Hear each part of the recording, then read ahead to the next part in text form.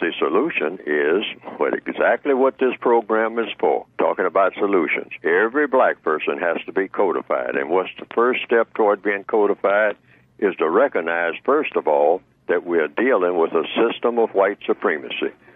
I start off every program, every week, saying what? If you don't understand white supremacy, you understand absolutely nothing. All of your understanding will come to naught because you don't understand the basis for your entire existence. You exist because the white supremacists, other than the Creator, tell you what to do, where to go, where not to go, where you can buy a house, when you can buy a house, how much you will pay for it, when you will have to move, which you will have to move when they determine you're going to move. They determine what your money is worth. They determine how much money you can have.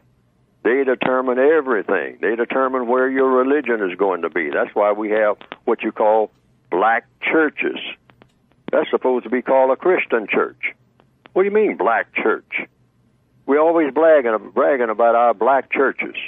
And the black churches ought to do this, and black churches ought to do that. We're talking about white supremacy right there. Right there. Or there would be no such thing as a so-called black church.